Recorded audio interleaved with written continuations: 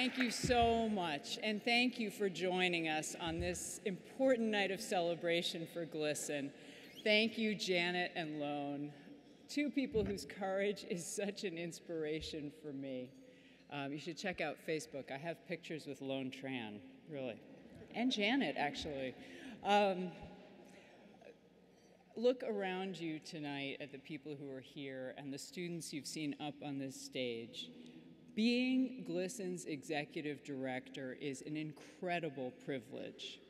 But, believe it or not, being responsible for guiding the work of an organization intent on changing the world for the better through systemic improvements to K-12 school climate is sometimes stressful. Sometimes. Recently, during an incredibly busy stretch, a good friend asked me what helps me keep going when times are tough. And my answer was immediate and simple. It is those moments when I get to witness GLSEN's power in action. Witness those split seconds when change actually happens that I know that the work is worth it. GLSEN's work is changing and saving lives every day. I know that here in my head, but in those moments when I witness that transformation, I can feel it in my heart as well. And that is priceless. I had one of those moments recently in Houston, Texas. Thanks to GLSEN Houston, I was there to appear on Great Day Houston, a local morning show, with two GLSEN student ambassadors to discuss our work. Now, while the students and I were waiting to go on, one of the producers came out to say how happy they were that we were there, but they just wanted to warn me that the audience was full of high school students from Katy, Texas, and that's a pretty conservative part of the state. A conservative part of Texas, mind you, okay? So, then, when Deborah Duncan, the show's wonderful host, pulled me aside to discuss the segment, she also told me about how there were all these high school students from Katy in the audience, but she really thought everything would go smoothly and be really great. And by that time, I'm thinking, geez, I just want to get our students ambassadors out of here without being scarred by this experience. And then we go on. And the audience is indeed full of students with those wonderful adolescent at 8 o'clock in the morning faces. And we start talking about the prevalence and impact of anti-LGBT bias and bullying in schools and all of GLSEN's programs. And Deborah turns to the audience and asks whether students see this happening in their schools. And I see the students start to wake up, and all these hands go up. And then Gabriel, one of our brave student ambassadors, tells his story about what he has faced at school because of being gay and how he's determined to make a difference, and he gets spontaneous applause from these students for making a stand. And as I know, it was amazing.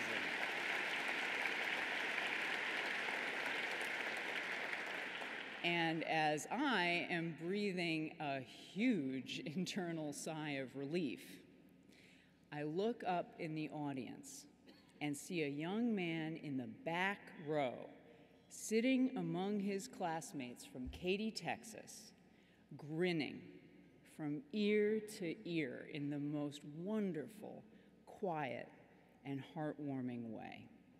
And it is all I can do to keep from crying right there on live TV, because I have just witnessed one of those moments. That young man has just learned that there are people out there fighting for him and that his classmates get it. He is not alone, and he has hope.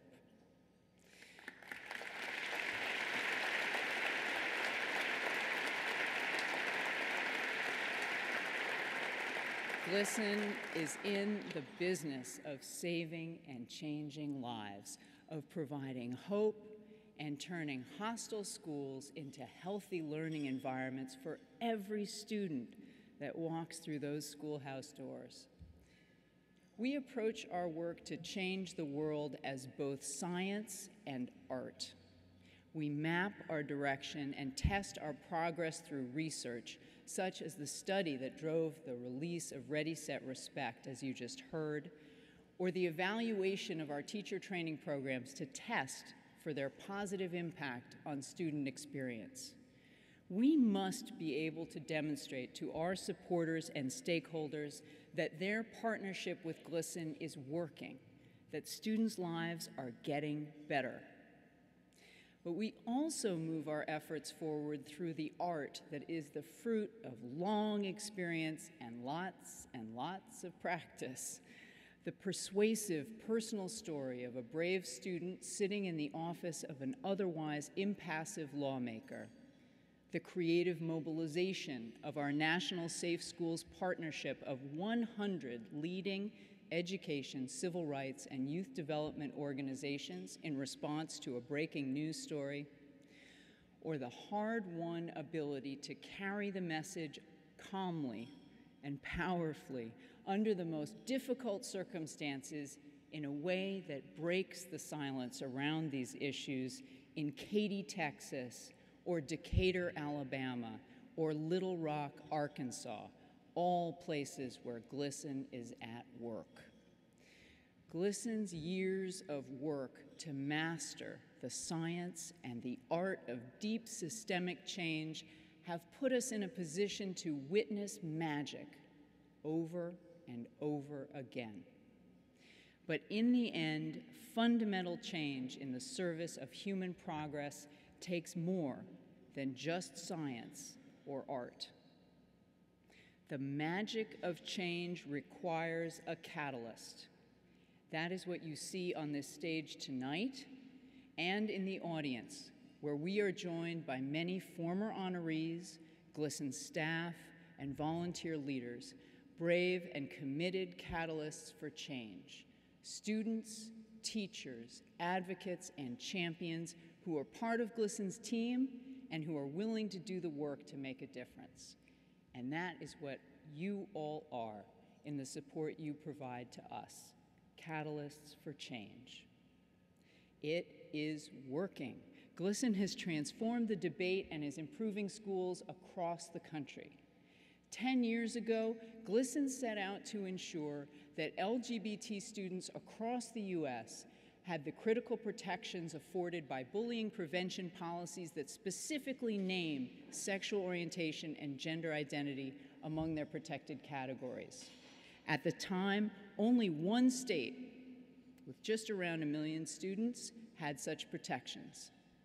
Today, 15 states do, with nearly 24 million students covered by laws that are now being passed with increasingly bipartisan support. That's great news.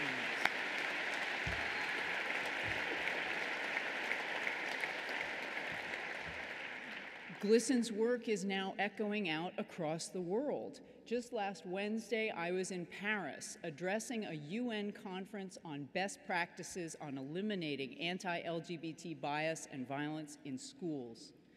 GLSEN's research, programs, and experience are being sought out by pioneering reformers from all corners of the globe. And GLSEN has been asked to partner with UNESCO to provide strategic advice in Africa, in Latin America, and in Asia.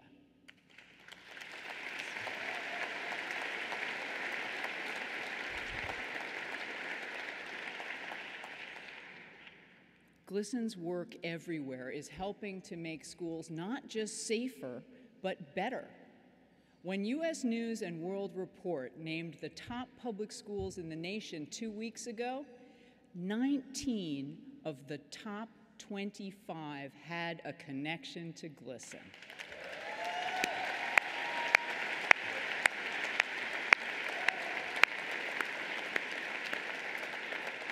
So, with facts like that readily at hand, I know here that we're doing our job and making the most of all of the amazing support that you give us. But in that moment, when I saw that spark of change bring a smile to a student's face in Houston, Texas, I got to feel in my heart the most precious return on all of our investment. And I thank you all for being here tonight so that I could share it with you. Thank you, and enjoy the evening.